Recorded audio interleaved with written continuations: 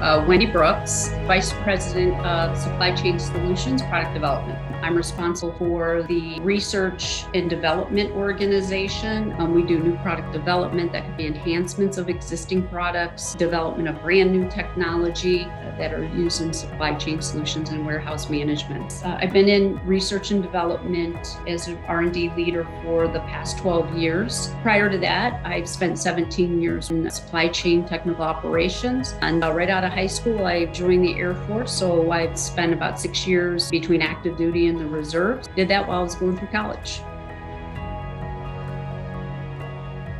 I think by nature, I'm a problem solver. I love process. When I work with the team, I'm looking to see what the challenges are, what's preventing us from being able to hit our targets or release those new products on time. And over the years, I've learned that usually comes down to people, process, or tools. And maybe that takes me back into my core competency and where I feel comfortable from my many years on the technical operations side of it. But I love that challenge.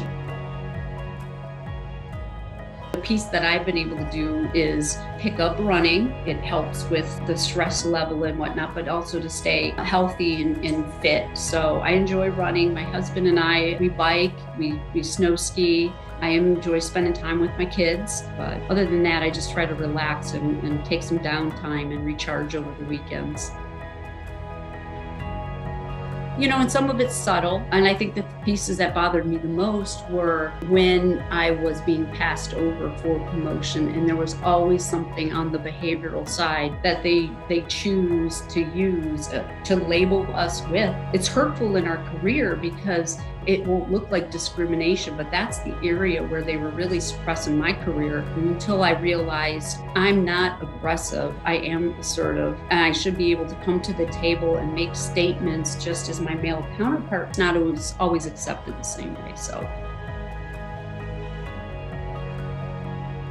don't be intimidated by the college career path that you have to go through to get your degree. You can do it. And absolutely, when you get into your first workplace, join the women's network, work on your network to get some good mentors. But what they choose to be shouldn't be a decision based on whether you're a man or a woman or whatever race or gender you are.